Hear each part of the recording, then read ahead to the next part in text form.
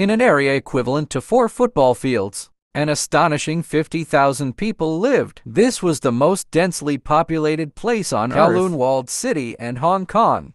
There were no laws, no government control, and no police presence, and crime was rampant from the outside. Dozens of buildings of various sizes made it look like a block of concrete. The most expensive apartments faced the exterior.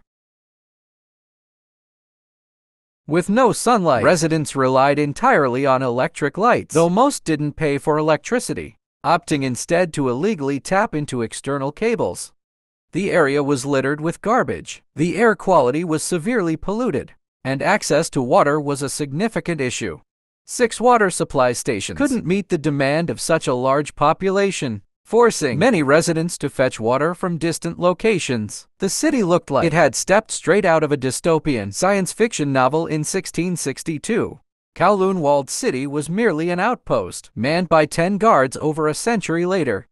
Due to the growth of import-export trade, the area began to prosper. After the British occupied Hong Kong in 1841, this place became a Chinese enclave within British-ruled Hong Kong. In reality, neither China nor Britain exercised control over the area. In 1949, a large influx of refugees arrived in the wake of the Chinese Civil War, and as the demand for housing grew, buildings became taller and more densely packed. Single-family homes turned into high-rises, and sunlight was completely blocked from the streets. The city became a massive urban maze that attracted all sorts of people with hidden needs. It wasn't until 1993, when the Kowloon walled city was declared for demolition, that this dark land finally saw the light again.